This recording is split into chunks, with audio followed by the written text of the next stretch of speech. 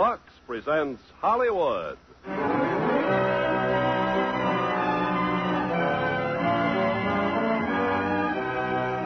Lever Brothers Company, the makers of Lux Toilet Soap, brings you the Lux Radio Theater, starring Ray Milland, Dorothy McGuire, and Brian Ahern in The Winslow Boy. Ladies and gentlemen, your producer, Mr. Irving Cummings. Greetings from Hollywood, ladies and gentlemen. When The Winslow Boy opened on Broadway, playwright Terence Rattigan was acclaimed not only for creating a heartwarming drama, but because he immortalized the right of the individual. In this case, the individual is a small boy, defended against the charge of theft by all the resources of three people who believed in him: his father, his sister, and his lawyer. And to play the roles of this important trio, we are presenting three stars who have long been noted for their histrionic ability: Ray Milland, Dorothy McGuire, and Brian Ahern. But now, before our play gets underway, here's an important message from Ken Carpenter. Here's one thing that's for sure. Even though fashions change, the gals will go right on loving and wearing sheer, beautiful nylons. And I'm just as confident that they'll go right on giving those nylons gentle Lux Flakes care, as always. 96% of stocking manufacturers come right out and recommend Lux Flakes. The men who make nylons know, and women know, gentle Lux Flakes care really can double the life of every single pair. Oh, it's a sad fact that the same gals who wear beautiful stockings spend time every day doing dishes. But a new Lux product, new Lux liquid detergent, helps out here. This new member of the Lux family was invented to do dishes fast and easy. Its formula literally soaks grease off plates. Dishes actually soak clean in Lux liquid. So you just rinse and stack, that's all. No wonder people are saying Lux liquid is the next best thing to a dishwashing machine. Now, Lux liquid cuts work way down, and it's economical. One can will outlast several boxes of the leading laundry powder. It's uniquely packed in a can that won't break, with a spout that won't drip. And it's mild, Lux mild on your hands. Behind both Lux Flakes and Lux Liquid is the Lever Brothers money-back guarantee. Your money will be refunded if both these products don't live up to everything we say about them. Now, Act One of The Winslow Boy.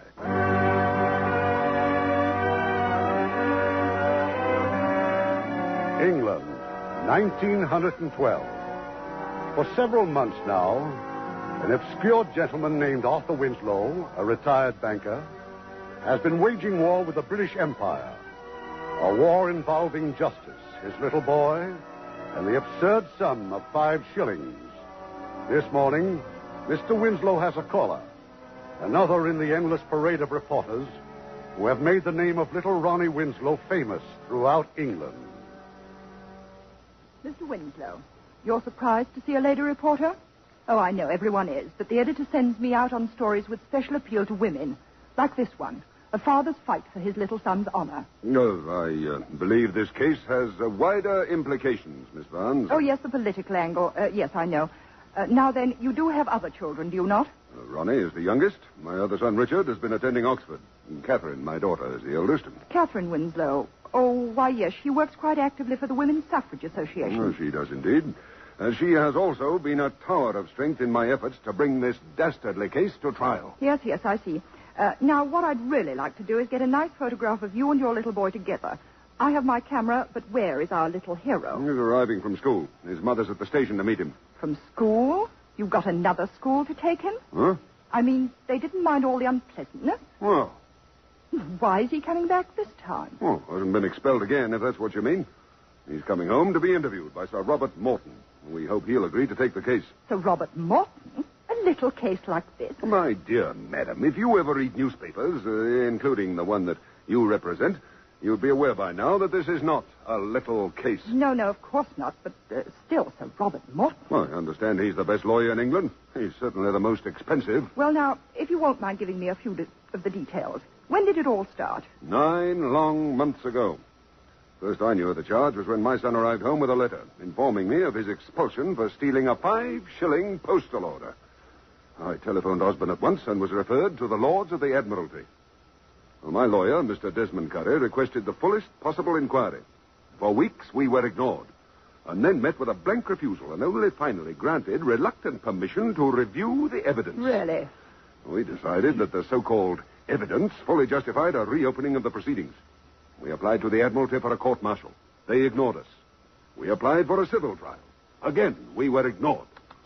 But after tremendous pressure had been brought to bear, letters to the newspapers, questions in the House of Commons, and other means open to private citizens of this country, the Admiralty agreed to what they called an independent inquiry. Oh, good. It was not good, madam.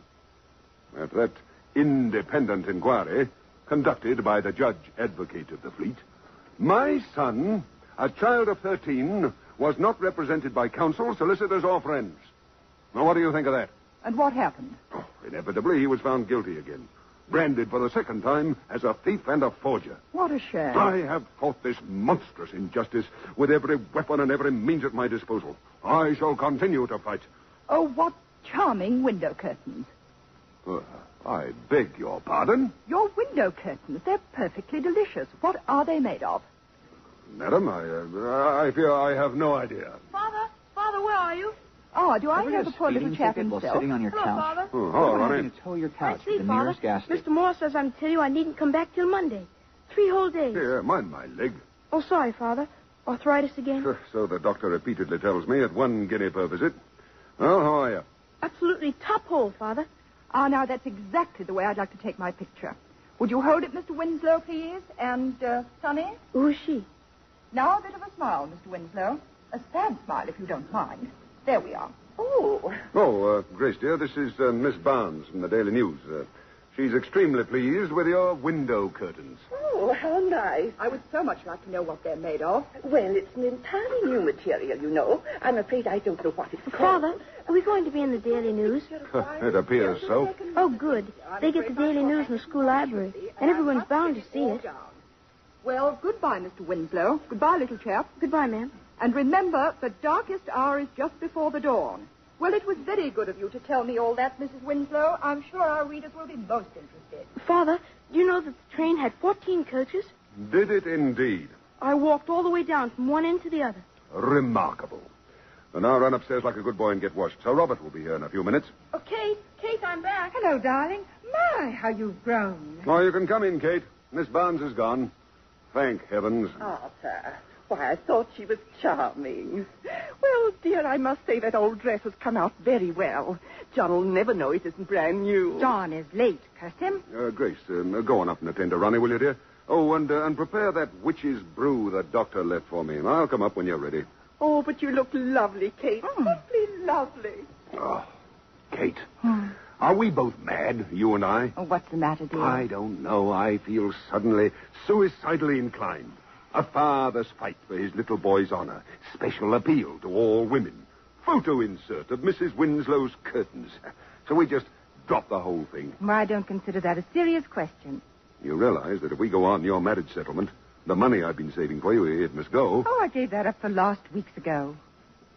Things are all right between you and John, aren't they? Oh, but of course, darling. I mean, it wouldn't make any difference between you two, will it? Oh, good heavens, no.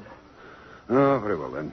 Let's pin our faith on Sir Robert Morton. You know what I think of Sir Robert Morton, Father. Kate, I want the best. The best in this case certainly isn't Morton. And why does everyone say he is? Because if one happens to be a large monopoly attacking a trade union or a Tory newspaper libeling a labor leader, then he is the best.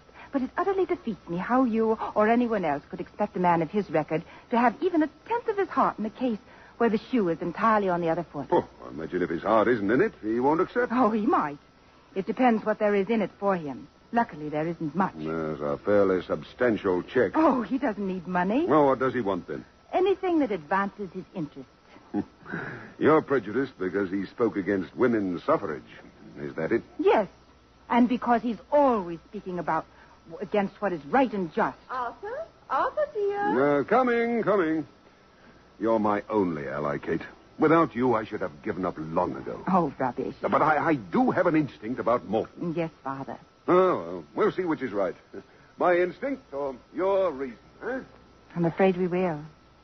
Hello, Kate. What's the matter, Dickie? Haven't you heard? Father says I'm through at Oxford at the end of the year. Oh, Dickie, I'm awfully sorry.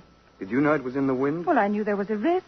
There are many things Father can't afford anymore. I could just about murder that little Ronnie. Well, what do you have to go about pinching postal orders for? And what's worse, why does he have to get himself nabbed doing it? That's enough, Dickie. Silly little blighter. A 5-shilling postal order and my college career is ended. Oh, well. It'll all work out, I suppose. The old man says they'll find me a job in the bank. It's all right, Violet. I'll answer it. John? I'd better be.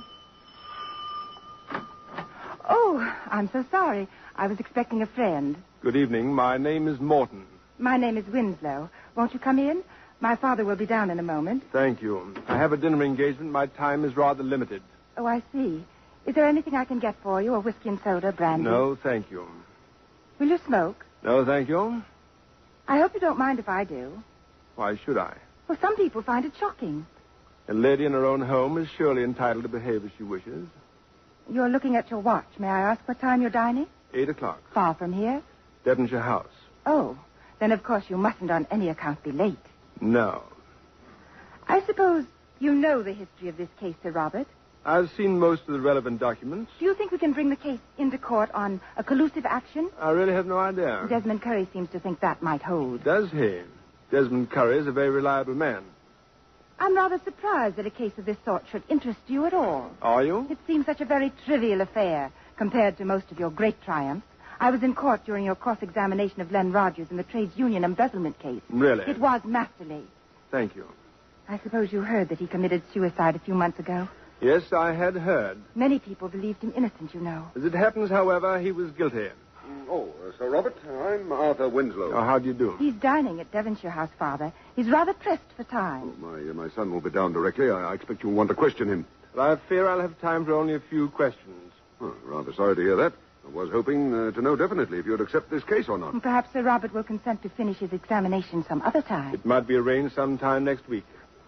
Desmond Curry has been telling me that you think it might be possible to proceed by petition of right. Well, granting the assumption that the Admiralty, like the Crown, can do no wrong. But I thought that was exactly the assumption we refused to grant 3 months ago. The subject can sue the Crown by petition of right, Miss Winslow. Redress being granted as a matter of grace. It is the custom of the Attorney General, on behalf of the Crown, to endorse the petition and allow the case to come to trial. It is interesting to note that the exact words used on such occasions are, let right be done. Let right be done. Yes. Father. Oh, this is my son. Ronnie, this is Sir Robert Morton. Well, how do you do, I'm sir? going to ask you a few questions. You must answer them truthfully. As you always have. I expect you'd like us to leave. No, provided that you don't interrupt. Miss Winslow, will you please sit down? What? Oh. Now, tell me, Master Winslow, exactly what happened. Well, it was last year, sir. The 7th of July. Just before lunch, I went to see the chief petty officer and asked him to let me have 15 6 out of what I had in the college bank. Why? I wanted to buy an air pistol. And how much money did you have in the college bank? £2, 3 shillings. Oh, so you see, sir, what possible incentive could there be to steal 5 I shillings? must ask you not to interrupt. After you'd withdrawn the 15 6, what did you do? I had lunch. Then what? I went to the locker room to put the 15 6 in my locker. And then? I went to get permission to go down to the post office. Then I went back to the locker room, got out my money, and went down to the post office. Well? I bought my postal order. For 15 6.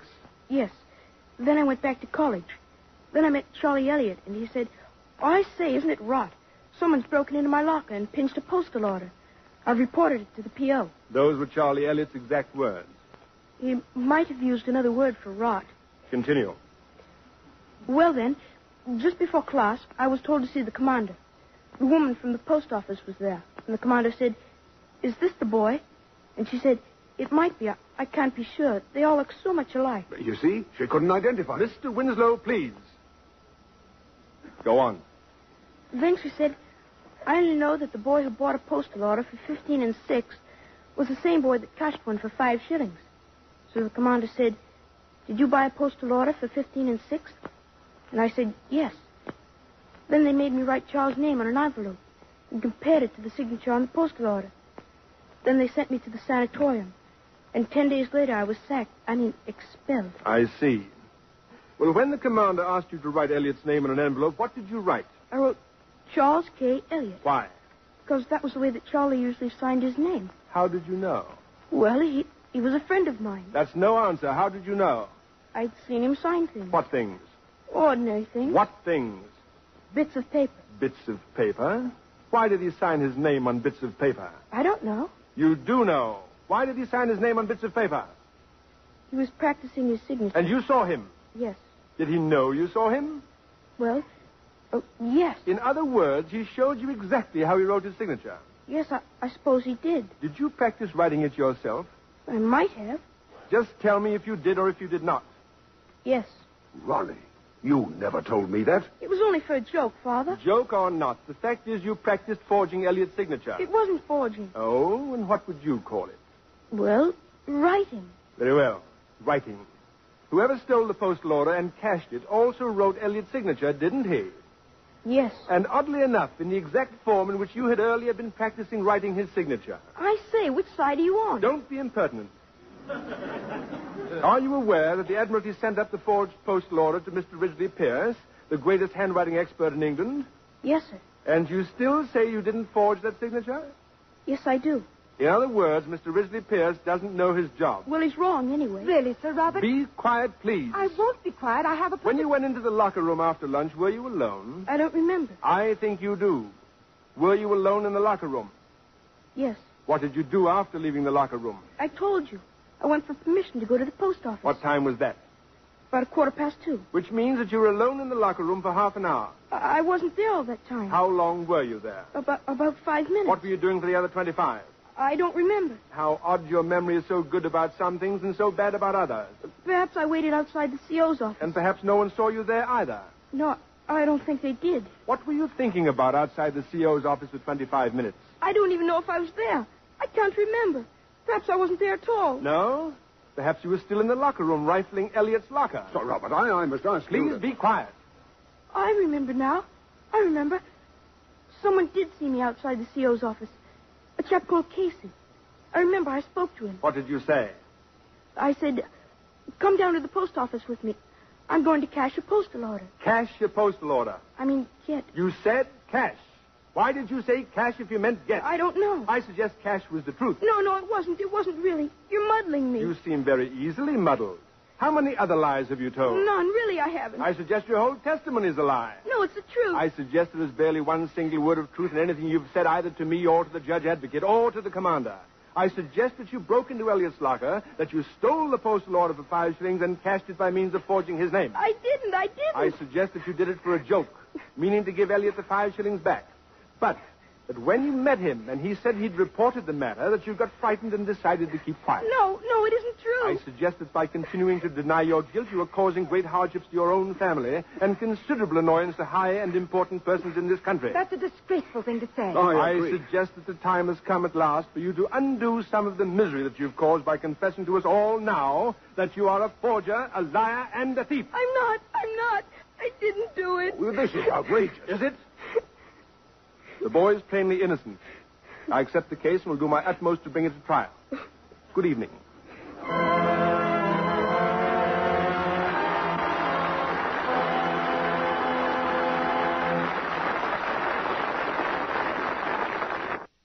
Act 2 of The Winslow Boy, starring Ray Milland as Sir Robert Morton, Dorothy Maguire as Kate, and Brian Ahern as Mr. Winslow.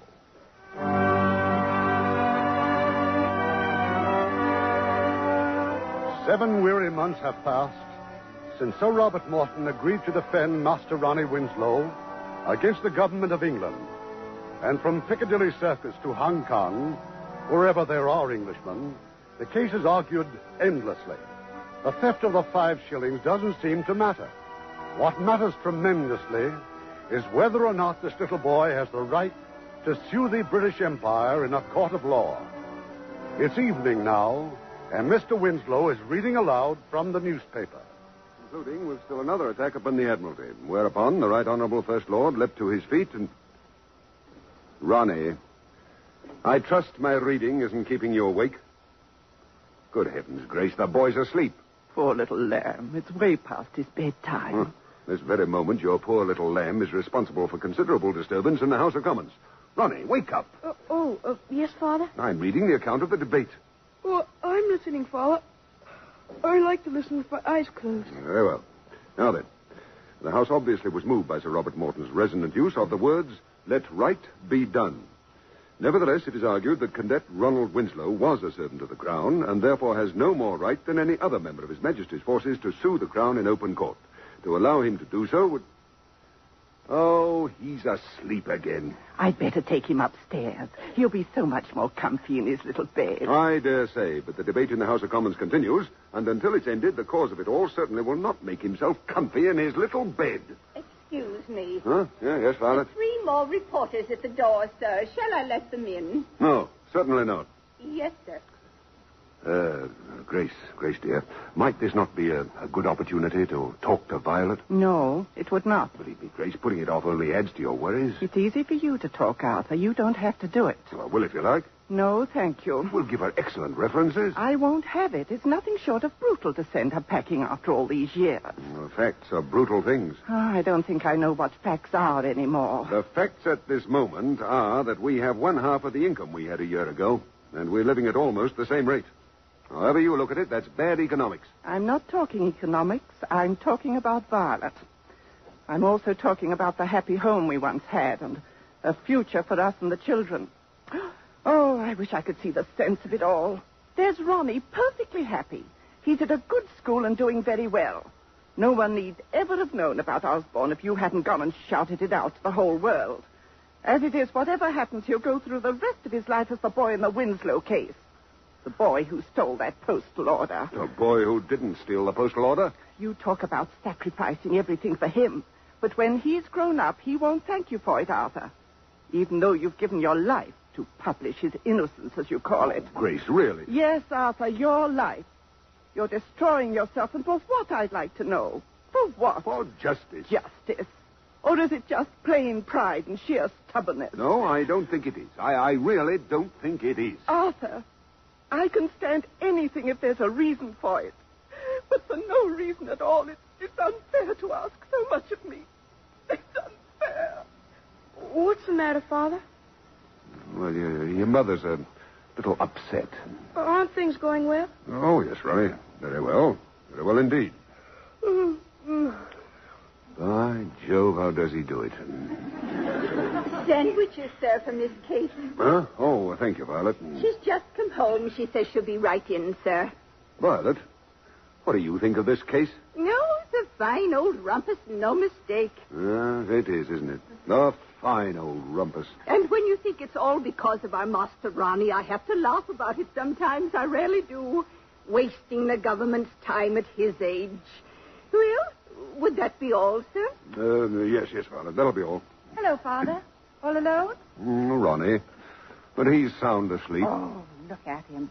An honorable member described him not an hour ago as a piteous little figure crying aloud to humanity for justice and redress. I wish you could see him now. Kate, what happened? Is the debate over? As good as. What about it? Are they going to allow us a fair trial? Apparently not. That's iniquitous. Well, then we're back where we started, then. It looks like it, dear. The debate's done us no good at all. But didn't Sir Robert make any protest? Not a verbal protest. Something far more spectacular. He'd had his feet on the Treasury table and his hat over his eyes, and suddenly got up, glared at the First Lord, threw a great bundle of notes on the floor, and stalked out of the house. Oh, it made a magnificent effect. If I hadn't known, I could have sworn he was actually indignant. Oh, of course he was indignant. So would any man of feeling be. Sir Robert is not a man of feeling. I don't think any emotion at all can stir that fishy heart. Except perhaps a love of justice. Oh, nonsense. A love of Sir Robert Morton. The man is a fish. A hard, cold-blooded, sneering fish. Sir Robert Morton. Yuki. Good evening. Good evening. I thought I'd call and let you know what's happened, but I see your daughter has forestalled me. You knew I was in the gallery? In such a charming hat, how could I have missed you? Oh, it's very good of you to call. Do I detect a small snore coming from the couch? Oh, Master Ronnie. Oh, Kate, wake him up. No, please. Besides, I'm sure that since our first encounter, he is rather understandably a trifle nervous of me. Tell me something, Sir Robert. What happened in that first interview to make you so sure of his innocence? Well, first of all, he made far too many damaging admissions. A guilty person would have been much more on guard.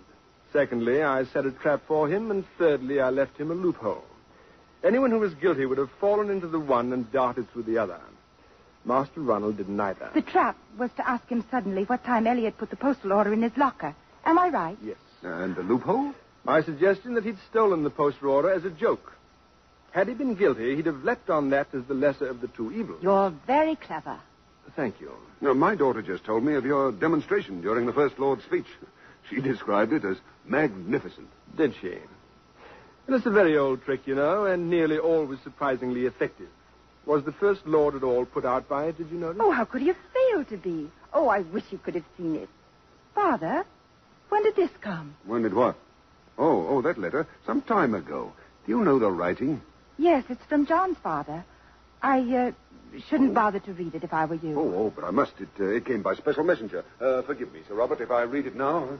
Well, what do you think the next step should be, Sir Robert? The renewal of our efforts to get the Director of Public Prosecutions to act. You think there's any chance of that? Oh, yes, since it's mostly a matter of making ourselves a confounded nuisance. We've certainly done that quite successfully so far, thanks to you. That is perhaps the only quality I was born with, the ability to annoy. Father, Sir Robert thinks we might get the Director of Public Prosecutions to act. Huh?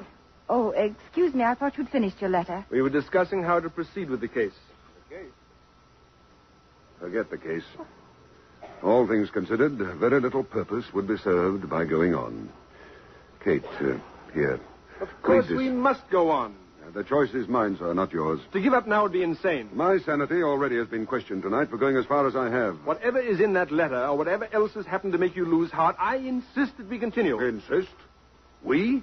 It is for me alone to judge when the time has come to give up. In heaven's name, I why? have made many sacrifices for this case. Some of them I had no right to make. But there is a limit, and I've reached it. I'm sorry, Sir Robert, but the Winslow case is closed. Balderdash. My father doesn't mean that, Sir Robert. I'm glad to hear it. This letter, let me explain it. Oh, Kate, no. Sir Robert, this letter is from the father of the man I'm engaged to. We've always known he was opposed to the case, so it comes as no surprise. He says that unless my father promises to drop this whining and reckless agitation, that he'll exert every influence to prevent John's marrying me. I see. An ultimatum. Yes, but a pointless one. He has no influence over his son? Oh, yes. But John's of age and his own master. Well, Mr. Winslow, your daughter seems prepared to take the risk. But I am not. At least until I know how great a risk it is. How do you estimate the risk, Miss Winslow? Negligible. I see. Mr. Winslow, I must apologize for speaking to you as I did just now. Oh, you were upset for giving up the case. And to be frank, I liked you for it. Of course, you must decide as you wish. That is really a most charming hat, Miss Winslow. Oh, well, I'm glad you liked it. It seems decidedly wrong to me that a lady of your political persuasion should be allowed to adorn herself with such a very feminine allurement. It really looks so awfully like trying to have the best of both worlds. I'm not a militant, Sir Robert. I don't go about breaking shop windows with a hammer or pouring acid down letterboxes. I'm truly glad to hear that. Both those activities would be highly unsuitable in that hat. Tell me, what active steps do you take to propagate your cause? I'm an organizing secretary at the West London branch of the Women's Suffrage Association. Indeed. Is the work hard? Very. And not, I should imagine, particularly lucrative. And starting in January, I shall be paid £2 a week. Dear me. What sacrifices you young ladies seem prepared to make for your convictions. Excuse me. It's your intended. He says, could he please have a word with you in private, miss? John? Tell him I'll be right there, Violet.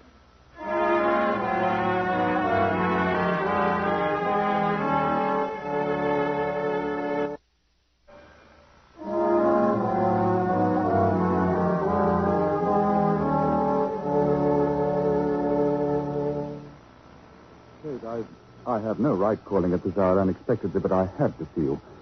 My father's written a letter to your father. I know, I've read it. Oh.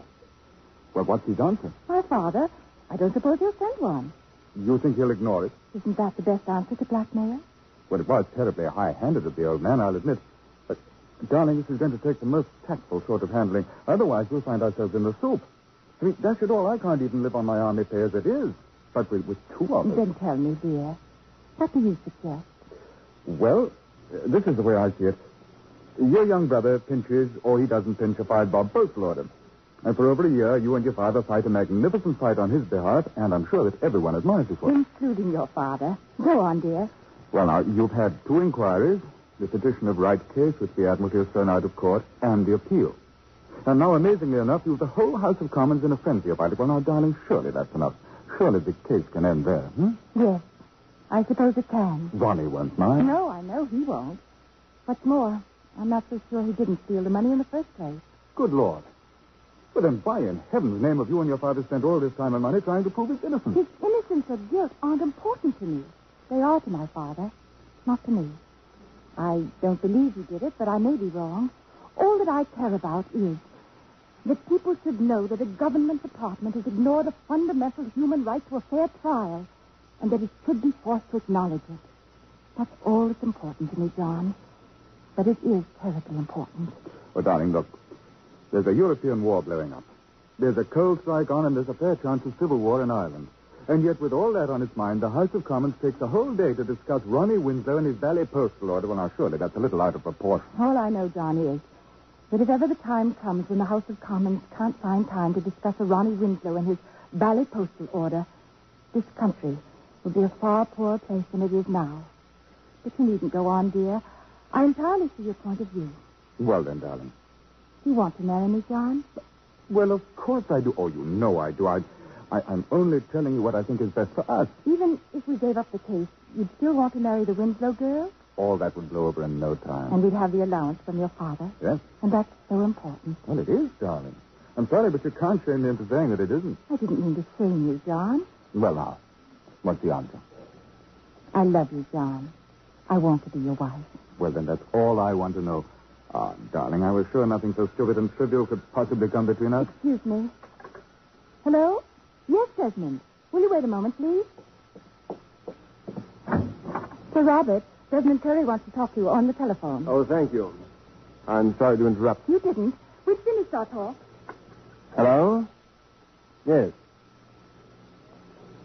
Oh, I didn't know he was going to speak. I see. Go on. Thank you. There has been a most interesting development in the House. Well? Desmond Curry tells me that a barrister friend of mine has just delivered one of the most scathing denunciations of the government department ever heard in the House. What a shame we missed it, Miss Winslow.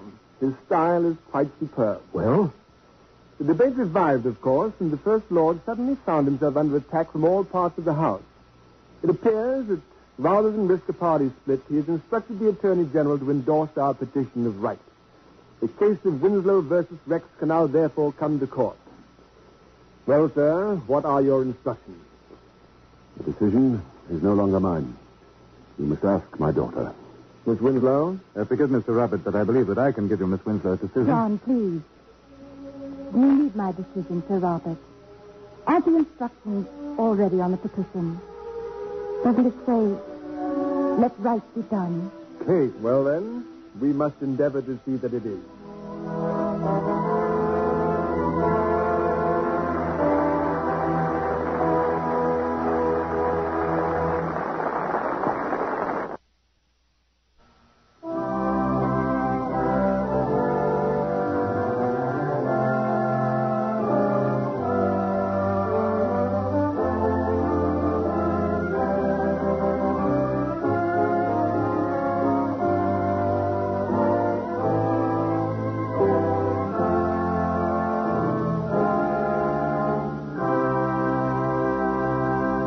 The curtain rises on Act 3 of The Winslow Boys, starring Ray Milland as Sir Robert Morton, Dorothy Maguire as Kate, and Brian Ahern as Mr. Winslow.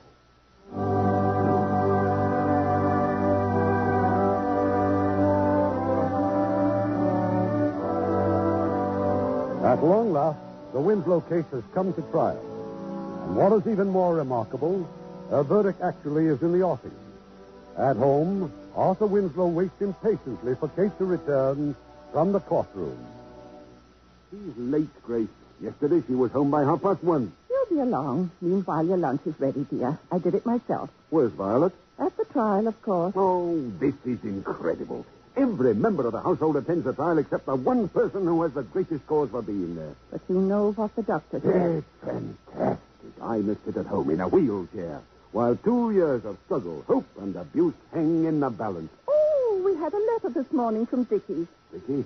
How is he? Splendid, dear, and getting on so well. He says he took Mr. Lamb, the manager, to the races on Saturday. The bank manager? Mm-hmm. Dickie said Mr. Lamb had the time of his life and lost his shirt. Did he? Oh, I've no doubt that given the chance, our Dickie will convert the entire Reading branch into a bookmaking establishment. Catherine, is that you? Oh, those reporters, don't they ever go away? Did you bring Ronnie with you, dear? He's having lunch with Desmond Curry. You're to meet him in the corridor, Mother. Poor little pet. He did so well in the witness box yesterday. And guess who was there this morning? John. John? Well, I hope you didn't speak to Oh, him. but of course I did. Kate, how could you? What did he say? He wished us luck. Oh, what impertinence. The idea of his coming there after the way he's treated you. Grace, you'll be late for the afternoon session. Dear. Oh, well, I'm off then, dear. Now, don't let your father leave that wheelchair, darling. Well, how did it go? I'm not sure, Father. Oh, but I could fearfully strangle that old brute of a judge. He's dead set against us. Does Sir Robert share that opinion? Who knows? He's worried. That much I do know. I must admit the Attorney General's speech this morning was very clever. You think a verdict for Ronnie would simultaneously cause mutiny in the Royal Navy and jubilation in Berlin. I wish you could be there this afternoon. And have Mother miss out again. You know Mother doesn't understand a word of what's going I on. know, but she does enjoy it so, dear. But what about Sir Robert? Well, he finished his cross-examination of the postmistress. Oh, I thought he demolished her completely. He admitted he couldn't identify Ronnie, that she couldn't be sure of the time he came in, and that all Osborne cadets looked alike to her in their uniforms, so that it might easily have been another who cashed the 5 shillings. Good. Then, when he'd finished, the Attorney General asked her again whether she was absolutely positive that the same boy that bought the 15 and 6 postal order also cashed the 5 shilling one. And she said yes, she was quite sure, because Ronnie was such a good-looking little boy that she'd noticed him especially. Oh, I could see those 12 good men and true nodding away at each other. I believe it undid the whole of Sir Robert's cross-examination. If she thought Ronnie was especially good-looking, why didn't she identify him 2 years ago? Oh, Kate, this is our last chance. Are we going to lose? I don't know. I wonder if you were right. If we could have found a better man than Sir Robert. No. Oh, you admit that now. Only that he's the best advocate in England, and for some reason, trustees, I suppose, he seems genuinely anxious to win. I don't go back on anything else I've ever said about him. The newspapers say he began this morning by telling the judge he felt ill. Might have to ask for an adjournment. Just another trick, dear. It got him the sympathy of the court and possibly provided him with an excuse if we should lose. If we should lose? May I come in? Oh, Desmond, of course. I entered by way of the kitchen. The crowds at the front door are really most alarming. Oh, sit down, Desmond. I wonder if I might see Catherine alone. I have a matter of some urgency to communicate to her. Oh, very well. I'll finish my lunch, Kate. Oh, allow me, please. Oh, take your hands off this wheelchair. Dear me. I can manage without assistance. Thank you, Desmond. Well, Desmond? I have only a moment, Kate. I really should get back to court, but it suddenly occurred to me during the lunch adjournment that I had better see you today. Really? Why? I have a question to put to you, which, if I had postponed it till after the verdict, you might, who knows, have thought it prompted by pity if we had lost. Or if we had won, your reply might, again, who knows, have been influenced by gratitude. You follow me? As a matter of fact, I think I do. Ah, then possibly you have some inkling of what the question is. Yes. And I need hardly tell you how grateful I am. There is no need, Kate. Oh, no need at all. However, I know very well what your feelings for me really are. Do you, Desmond? I've known you so long, dear Kate, and I've proposed to you so many times before. That is, up until your recent betrothal. Which is now no more. And thus permits me to again, if I may say so, examine the facts. Which are? Fact 1, you don't love me and never can. Fact 2, I love you, always have, and always will. That, then, is the situation. No matter what you feel or do not feel for me, I want you to be my wife. Thank you, Desmond. Oh, there is so much more that I should like to say, but I shall put it all in a letter. Yes, Desmond, do. Now, I must get back to court. How do you think it went this morning? What a brilliant cross-examination, was it not? Brilliant. Oh, he is a strange man, Sir Robert. Oh, at times so cold and distant and... Fish-like. Fish-like, exactly. And yet he has a real passion about this case. Oh, a real passion. I happen to know. Oh, of course, this must on no account go any further. But I happen to know that he has made a very great personal sacrifice in order to bring it to court. Sacrifice? Of what? Some other case? Oh, no, that would be no sacrifice to him. Oh, no. He was offered the appointment to Lord Chief Justice. He turned it down simply to carry on with Winslow versus Rex. Strange are the ways of men, are they not? Goodbye, dear Kate. Goodbye, Desmond.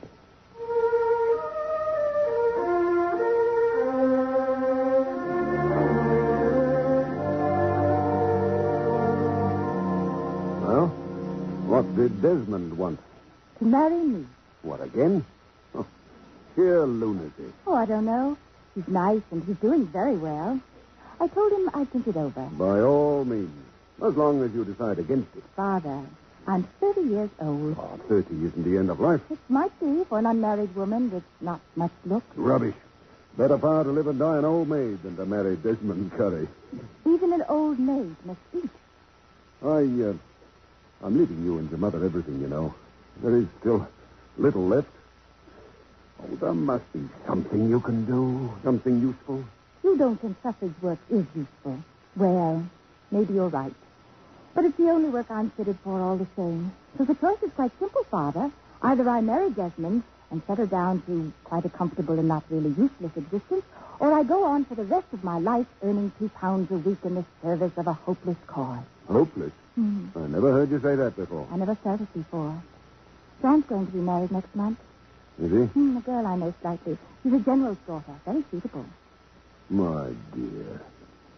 Oh, I've messed up your life. No. Any messing up that's been done has been done by me. Oh, I'm so sorry, Kate. Don't be. We both knew what we were doing. Oh, have we just been stubborn?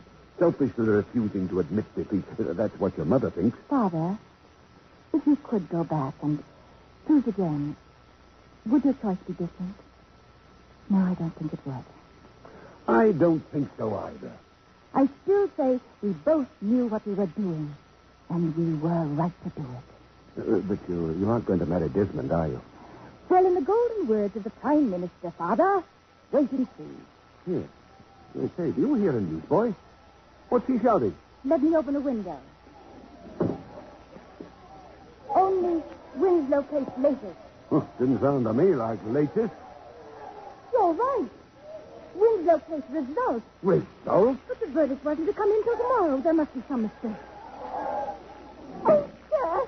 Sir. Violet, come in here. What's happened? Oh, Miss Kate. Oh, what a shame you missed it. But it was after they came back from lunch. And Mrs. Winslow, she wasn't there neither, nor Master Ronnie. Huh? The cheering and the shouting and the carrying on. Oh, you never heard anything like it in all your life. Oh, Violet. And Sir Robert standing there at the table with his wig on crooked and the tears running down his face. Running down his face they were. And not able to speak because of the noise. And then some man behind me, he knocked my hat down over my face. He was cheering so, waving his arms and shouting about liberty. And the judge kept on shouting, but it wasn't any good because by now the jury was cheering too. And some of them climbed right out of the box to shake hands with Sir Robert. No. And then outside in the street they were shouting, "Good old Winslow," and singing, "Jolly good fellow." And I had my hat knocked off again, and this time for good. Oh, it was lovely. Well, sir, you must be feeling nice and pleased now that it's all over. Yes, Violet, I am. 2 years, but 1 month it's been, sir. Fancy. Yes. Poor madam. What a shock when she gets to court and finds it's all over. Well, congratulations, sir, I'm sure. Oh, thank you, Violet, thank you. Well, it would appear then that we've won. Yes, Father. It would appear that we've won. Oh, I would have liked to have been there. It's him, Mr. Winslow. He's here. Oh, Sir Robert Morton. I thought you might like to hear the actual terms of the Attorney General's statement. So I jotted it down for you, Mr. Winslow, and now I should read it. I say now, on behalf of the Admiralty, that I accept the declaration of Ronald Arthur Winslow and that he is innocent of all charges brought against him 2 years ago at the Royal Naval College, Osborne. I make this statement without any reservation, intending it to be a complete acceptance of the boy's innocence. It's rather difficult to find the words I should say to you. Please don't trouble to search for them. Let us take these rather tiresome expressions of gratitude for granted, shall we? Now, on the question of damages and costs, I fear we shall find the Admiralty rather niggardly. You are likely still to be left considerably out of pocket. However, and doubtless we can apply a slight spur to the First Lord's posterior in the House of Commons. No, please, no more trouble, I beg of you. This is all I've ever asked for. It's a pity we're not in court, Miss Winslow. The verdict appeared to cause quite a storm. So I heard. But why did they surrender so suddenly? Well, it was a foregone conclusion once the handwriting expert had been discredited. I knew then we had a sporting chance, and no jury in the world would convict on the postmistress's evidence. But this morning you seemed so depressed. Did I? Well, the heat in the courtroom was very trying, you know, and I was a little fatigued. Oh, sir, the gentleman at the front door says please would you make a statement. They say they won't go away until you do. Oh, very well, Violet, thank you. Yes, sir. Oh, Sir Robert, what shall I say? I hardly think it matters. Whatever you say will have little bearing on what they'll write. What shall I say, Kate? You'll think of something, Father. Here, let me wheel you out. No, just hand me my cane. I refuse to meet the press in this ridiculous chariot. I could say I'm happy to have lived long enough to have seen justice done to my son. Isn't that a little gloomy? You're going to live for ages yet. Am I? You'll wait and see. I could say the victory is not mine, that it's the people who have triumphed, as they always will triumph over despotism. How does that strike you, Sir Robert? A little bit pretentious, perhaps? I should say it nonetheless. It'll be very popular. Well, perhaps I'd better say what I really feel, which is merely, thank God we beat them. Miss Winslow, might I be rude enough to ask you for a little of your excellent whiskey? Oh, yes, of course. Thank you. And with your forgiveness, I shall sit down. Sir Robert, are you feeling all right? Just a slight nervous reaction. I've not been feeling myself all day. I told the judge so this morning, if you remember, but I doubt if he believed me. He thought it was a trick. What suspicious minds people have they not? Yes. Your whiskey. Thank you. I'm afraid I have a confession and an apology to make. My dear young lady, I'm sure the one is rash and the other superfluous. I would far rather hear neither. I'm afraid you must, since this is probably the last time I shall see you. I have entirely misjudged your attitude. I've been rude and ungrateful. I'm sincerely and humbly sorry. Oh, rubbish. My attitude has been quite the same as yours. A determination to win at all costs. Only when you talk of gratitude, you must remember that these costs were not mine, but yours. Were they not also yours, Sir Robert? I beg your pardon? Haven't you, too, made a very special sacrifice? The rogues of that office have not disputed me. Wouldn't they? And what's more, I fully intend to report Mr. Desmond Curry to the Law Society. Oh, please don't. You did me a great service by telling me. Well, I must ask you never to divulge it to another living soul and to forget it yourself. Why are you always at such pains to prevent people from knowing the truth about you? Am I, indeed? You know you are. Why? Why are you so ashamed of your emotions? Because, as a lawyer, I must necessarily distrust them. Why? To fight a case on emotional grounds is the surest way of losing it. Emotions muddy the issue. Cold, clear logic and buckets of it should be the lawyer's only equipment. Was it cold, clear logic that made you weep today at the verdict? Your maid, I suppose, told you that? No, doesn't matter. It's in the papers tomorrow anyway. Very well, then. If you must have it, here it is. I wept today because right had been done. Not justice? No, not justice. Right. It's not hard to do justice, but very hard to do right. Unfortunately, while the appeal of justice is intellectual, the appeal of right appears for some odd reason to induce tears in court. That is my answer and my excuse. And now, may I leave the witness box? No. One last question. How can you reconcile your support of Winslow against the Crown with your narrow political beliefs? Very easily. No one party has a monopoly of concern for individual liberty. On that issue, all parties are united. I don't think so. You don't? No, not all parties. Only some people from all parties. That is a wise remark. We can only hope, then, that those some people will always prove enough people. You know, you'd make a good advocate. Would I? Why don't you channel your feministic impulses toward the law courts, Miss Winslow, and abandon the lost cause of woman's suffrage? Because I don't believe it is a lost cause. No? Are you going to continue to pursue it? Certainly. You'll be wasting your time. I don't think so. It's a pity.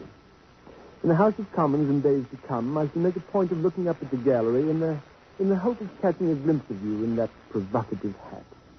Whereupon I shall... I say, Sir Robert, I'm most awfully sorry. Master Winslow, are you indeed? I didn't know anything was going to happen this afternoon. And where were you? At the pictures. Well, I'm most awfully sorry, sir. I see we won, didn't we? Yes. Yes, we won. So goodbye, Miss Winslow. Shall I see you in the house, then, one day? Yes, Sir Robert. One day. But not in the gallery. Across the hall. Among the opposition. Perhaps. Goodbye.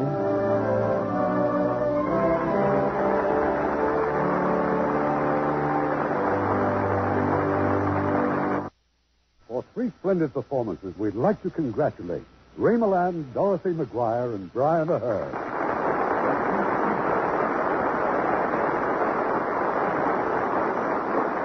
It's nice to be working with you again, Irving. It's been a long time since we made a picture together. Irving's directed me in pictures, too. We're old friends. Well, I guess that leaves me out in the cold. Dorothy, a Lux girl, is always a friend of mine, particularly when she's such a talented Lux girl. And Dorothy certainly qualifies. Have you seen her latest picture, 3 Coins in the Fountain?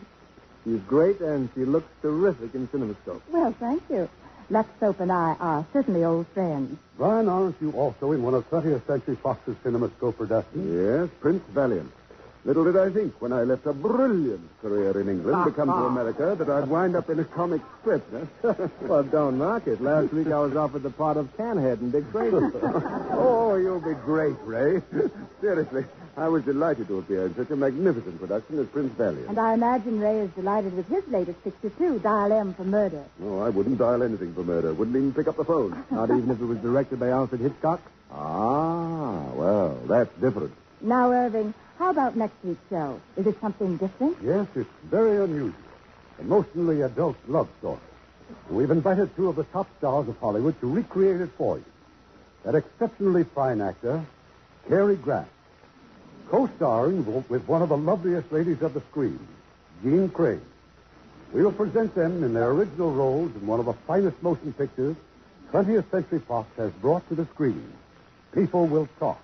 I thought it was a wonderful picture. Good night. Good night. Good night, and thanks for a memorable evening. And now, here's a man with a letter. Yes, it's a letter I got from a woman in New Jersey, and I'd like to read it to you. She says, Dear Art Linkletter, if you'll answer me this, I'll buy a box of surf. You say that when you wash clothes with surf, they smell like sunshine. But whoever said you could smell sunshine? Signed, Mrs. Robert Borden. Well, Mrs. Borden, I said it. And I can tell you how to find this out for yourself.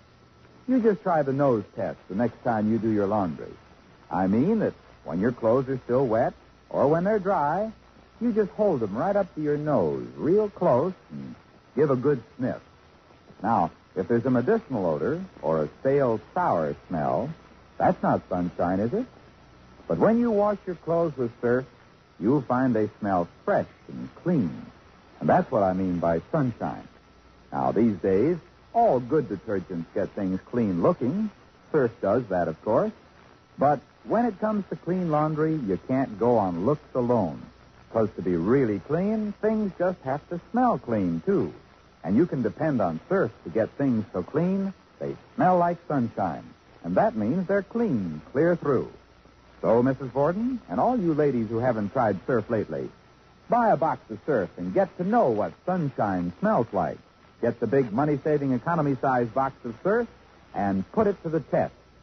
Lever Brothers Company, makers of Lux Toilet Soap and Lux Liquid Detergent, invite you to be with us again next Monday evening when the Lux Radio Theater presents Cary Grant and Gene Crane in People Will Talk. By the way, those of you with television sets have a big treat in store.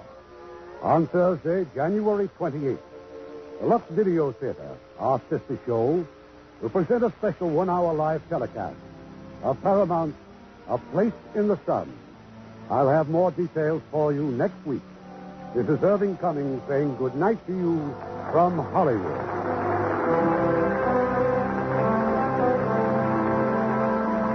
Ladies and gentlemen, the crisis in our schools is growing worse. 3 classrooms out of every 5 are overcrowded. And above all, there's a growing shortage of qualified elementary school teachers. Won't you join and work with your local civic groups and school boards, which are actively seeking to improve educational conditions? Heard in our cast tonight were Martin Dean as Ronnie, Norma Varden as the mother, Helen Cleve as Violet, Mary Flynn as Miss Barnes, Ben Wright as John, Joe Kearns as Desmond, and Alistair Duncan as Dickie. Our radio play was adapted by S.H. Barnett, and our music was composed and directed by Rudy Schrager.